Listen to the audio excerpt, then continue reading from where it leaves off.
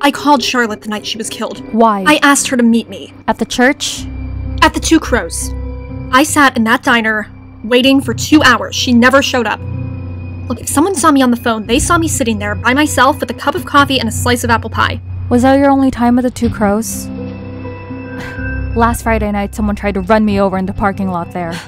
I was still working for Yvonne's mother then, making phone calls in a room with a half-dozen volunteers. You wanted Charlotte released. That's why you had a change of heart in the hearing. You were afraid Arya's story would convince a judge to keep her in the hospital where you couldn't get to her. I wasn't trying to get to her. I just wanted to talk to her away from everyone else. You understand that. Sure, after the special attention you got at the bottom of a certain hole. Not just me, Emily. Charlotte DeLaurentis knew everything about every one of us.